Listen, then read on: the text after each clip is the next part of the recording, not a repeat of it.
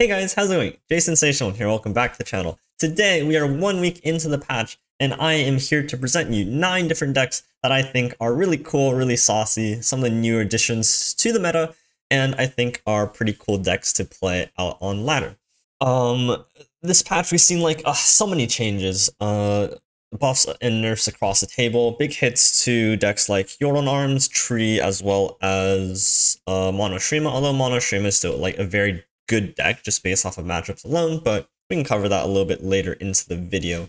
I think one of the cool parts of the new meta is just how mid-range centric the meta is, and I think generally speaking, as the meta is more mid-range dominated, we generally have better metas in my opinion. Control feels good, mid-range feels good, aggro feels good.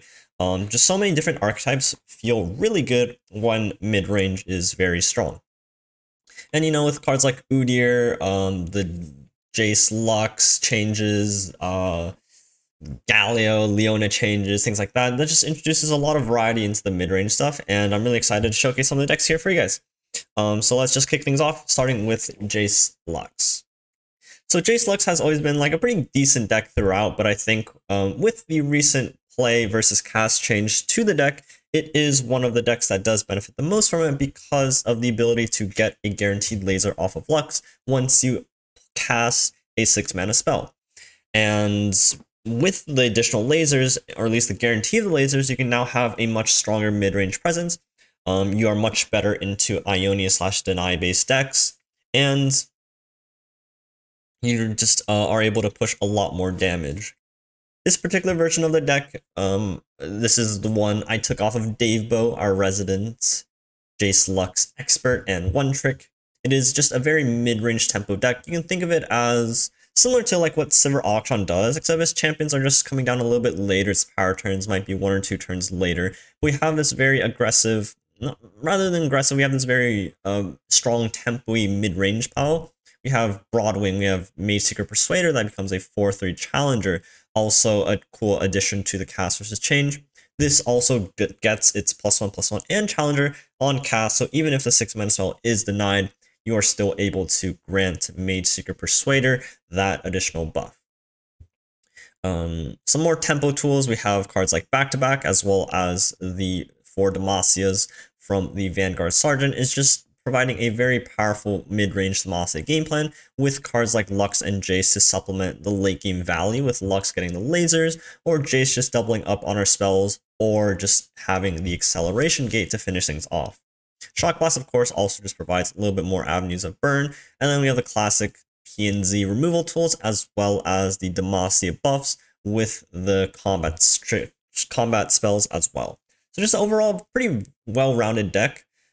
Pretty good mid-range deck as far as things go, and a very good benefiter of the recent change to the play versus cast.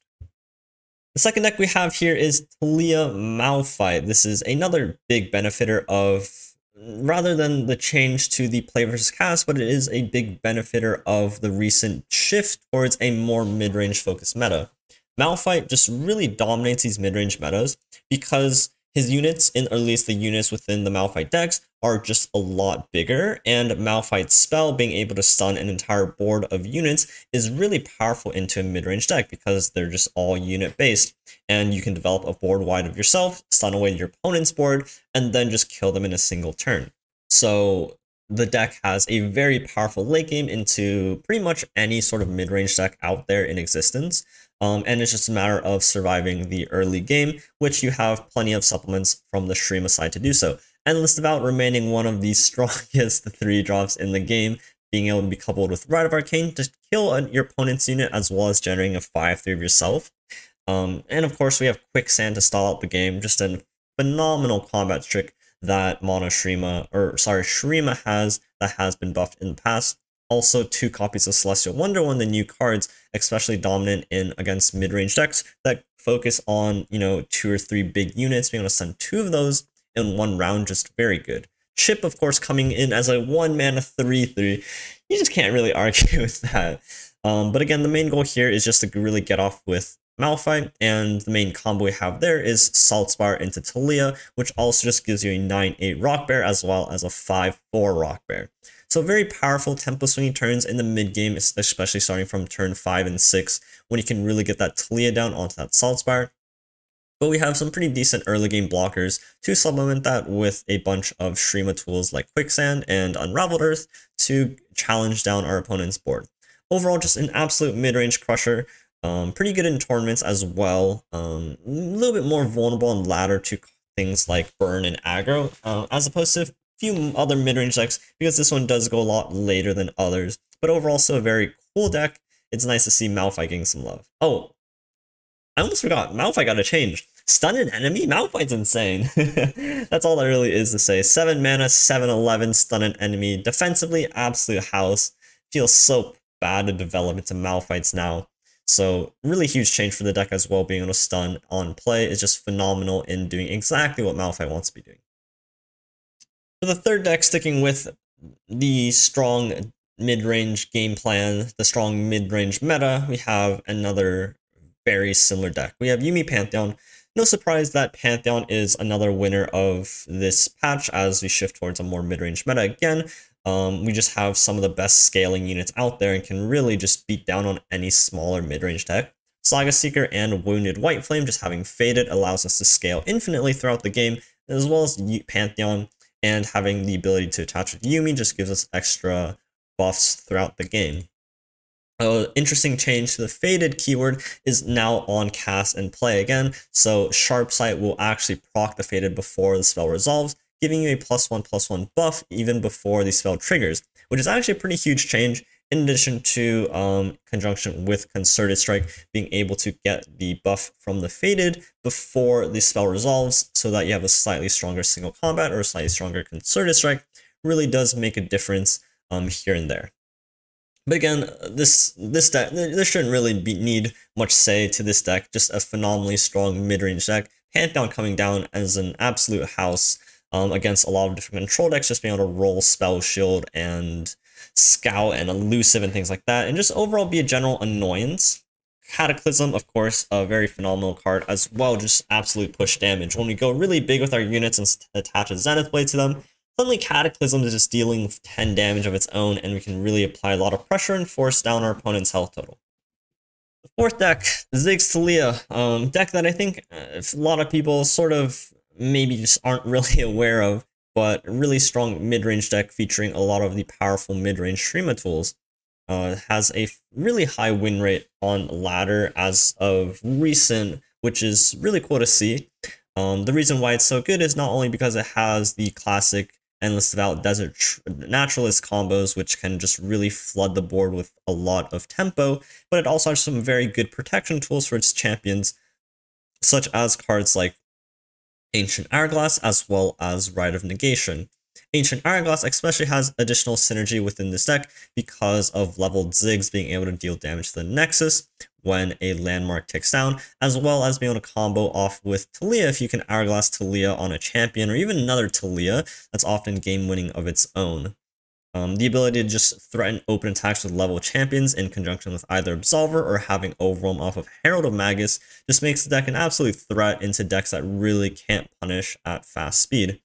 And for the other mid-range decks, we do have Hexplosive Minefield, which is one of the strongest development punishers, I think, in the game, being able to burst stun at slow speed. that's a little bit of a what's that word called? It's a little bit of a it's the thing that's an opposite of the, oh god, English. You guys got what I'm saying. But has super strong finishers with Arsenal, has super strong finishers with Herald Magus and Absolver, just being able to grant our champions Overwhelm at burst speed, especially when Talia and Ziggs are able to weaken the opponent's blocker, just gets in there for a lot more damage. We have the burn with leveled Ziggs, we have the Arsenal for the endgame goals, and we have some burn from Talia as well. So actually a very powerful deck. Once you stabilize, again, a little bit weaker into aggro and burn strategies, but overall a very strong mid-range deck. And the last one to cap it off here is Draven Scion. With the recent Scion change to 9 attack, this one does see a little bit slight more of a change, but what is really powerful about Draven Scion as a whole is it just a very good, well-rounded deck. Against a lot of mid-range decks, Scion just absolutely stomps the matchup, being able to provide a unit that can block extremely well, but also apply a lot of pressure, and your opponent feels really bad about needing to deal with Scion because then you get to rally of your own. In addition to just Scion just providing absolute truck, I think this deck is one of the strongest decks against a lot of other traditional mid-range decks because we do have some really fantastic cards from Noxus, such as survival skills. Being able to just get a value trade off of a big unit is very powerful. Whirling Death when our deck is just filled with big statted units, and of course we can get additional Whirling Deaths off of our Draven as well. Flock, Sentry, just Boom Baboon also giving you the Flame Chompers to drag big mid-range units aside. We can play toe-to-toe with mid-range, or we can just go wide around it and then burn them down. It just provides us a very flexible game plan into a lot of different matchups. Into aggro, we just have the same wide game plan. We have the control tools like Mystic Shot and Get Excited. And even into control decks, Scion absolutely crushes, Lost Soul, Infinite Value. This is super strong and super well-rounded deck overall that I think is a phenomenal deck to showcase as the patch progresses. Now, we've talked a lot about the meta, how there's a lot of mid-range, and I just showcased 5 different mid-range decks for you guys to see. So I think it's no surprise that Trundle Tryndamere Field Rush is the most played and has one of the highest win rate decks in the current meta. And that's simply because of its overwhelming control abilities, as well as a really powerful way to end the game. A lot of mid-range decks just fail to deal with 3 Vengeances and 2 Ruinations piled with freezes of its own. It becomes a very powerful deck in punishing open development, in punishing open attacks. There's just really not too many good ways in actually trying to dance around some of the removal options and interactions that Field of Rush has. And it has just a bunch of different tools. Now, the newer versions of Field Rush are experimenting with this little bit more of a ramp game plan. You have cards like Faces of the Old Ones that allows you to ramp a little bit harder, and we kind of top off with both It That Stares as well as She Who Wanders to provide an additional board control as well as an alternate way of winning the game by obliterating our opponent's units in hand. Of course, classically, Trundle and Tryndamere just provide great overwhelm units to close the game in a conjunction with either Atrocity or just pulling them out of the deck with Field of Rush to just get really big statted units. So that just provides an overwhelming amount of pressure, and the ramp can just get us there a little bit earlier. Again, with the classic control tools, aggro just completely folds to us, and a lot of traditional mid-range decks, again, just don't really have the means of dealing with so much hard removal. There's a lot of decks out there that do have denies, so something to be aware of. Ancient Hourglass as well, so the Talia Ziggs, the Malphite Talia will give Field Rush a little bit run for its money, but decks like Pantheon, decks like Jace Lux, Ezreal Draven, those will definitely fold into the Field Rush category. Another deck that I do want to showcase within the control archetype is a Jace Heimer deck. This one is featuring the Shadow Owls conjunction with the Piltover and Zon. Just showcasing a little bit of the Heimer change. Heimer being really cool in generating turrets on play, so even if your Heimer is targeted and dies, you still get the value from the turrets. In conjunction with the 6-mana spells, you do get a 6/1 elusive turret that can be buffed by cards like Hextech Handler, as well as a level 2 Heimer, and provides your very powerful control deck with also very powerful ways of rolling the game to the finish line. I think for how deceptively controlled this deck is with cards like Triple Vengeance, Ruination, Double Shock Blast, and a Piercing Darkness, Heimerdinger provides a phenomenal way of converting that control into tempo with the turrets, and I think your opponent can often be surprised by how wide you're able to go and generate with how many turrets you can get. Adaptatron 3000, probably one of the most underrated 1-drops in the game, allows this game plan to thrive even more because 1/3 for 1 is already seemingly hard to remove, and then you can attach keywords like tough, fearsome, barrier to it, and then it just becomes a whole lot harder to kill outside of combat or some sort of hard removal.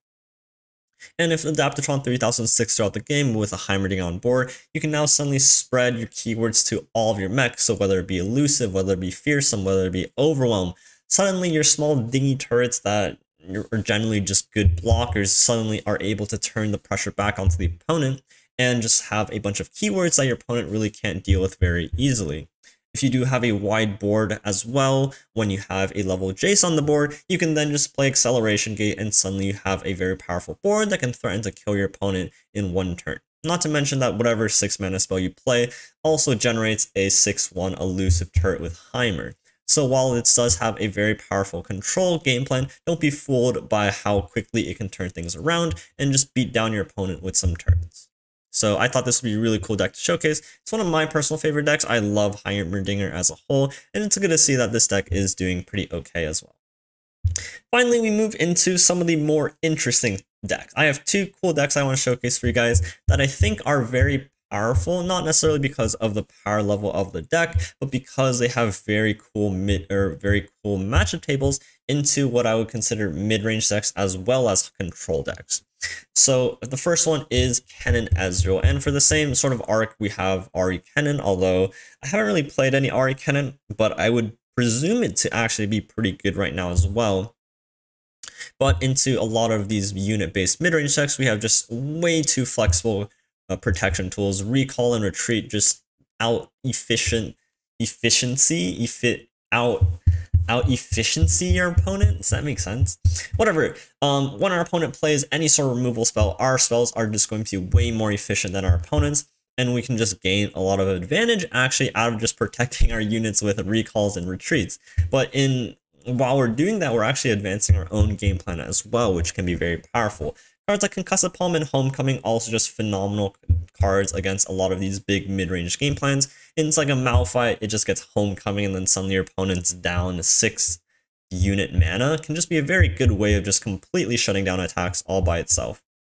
Not to mention the fact that Cannon can just stun your opponent's unit for free as well. It's just a really good way of annoying any sort of unit-based mid-range deck as well. This deck is very, very focused on Kennen because it is the main way of leveling Ezreal as well, and it's the main way of activating most of your deck. So finding Kennen or finding Kinku Wayfinder as soon as you can is crucial for this deck to succeed.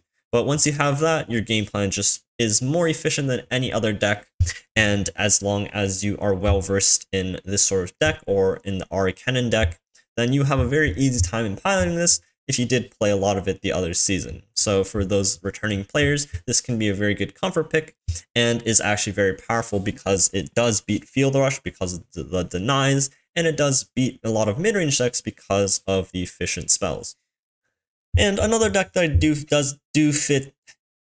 think fits into this category of beating mid-range and beating control is this Mono Viego Shreema deck. This has been seeing play since before the patch, but I think after the patch, it just makes a whole lot more sense as well. Viego is one of those champions that is able to outscale pretty much any sort of mid-range deck out there, because once you get to the late game, suddenly you have like 10-10 encroaching mists, suddenly you have like a 18 power Viego, and then your Viego is like removing your opponent's board as well, and it can just be a very powerful way of steamrolling the game and just gaining a tempo from there.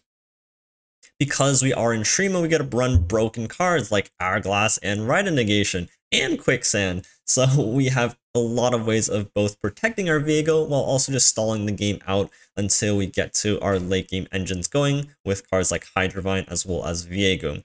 Having additional ability to be in Shadow Isles means that we can actually run hard removal as well. So we have copies of Vengeance in the deck as well. So being able to stop any sort of hard removal, being able to stop any sort of power swings, any sort of power spells, and having the ability to control the board and outscale any other mid-range deck makes Viego actually a really, really strong deck within the current meta, and I think the meta the stats reflects it a little bit. So this is gonna be the last deck. There's actually a ton more decks that I think are very powerful and or rather can be played within the current meta. This is just a small glimpse of 9 decks that I think are phenomenal and pretty cool decks to play. If you guys do want to check out some more decks, I would highly recommend either going to the Runeterra website to see the different decks as well as the guides written on these decks, or going to runeterra.ar/meta page, where you can see all the decks, their win rates, and their play rates. I'll link both of those links down below in the description, as well as all the deck lists that you have seen here today. So feel free to check them out, or feel free to check out any of the 9 decks that I have showcased for you guys here. But hopefully this gives you a little bit more creativity or motivation to try out some of these cool new decks. And I hope you guys enjoyed the video. So I'll stop there for now, and I'll catch you guys tomorrow for another one. So peace out, guys, and take care.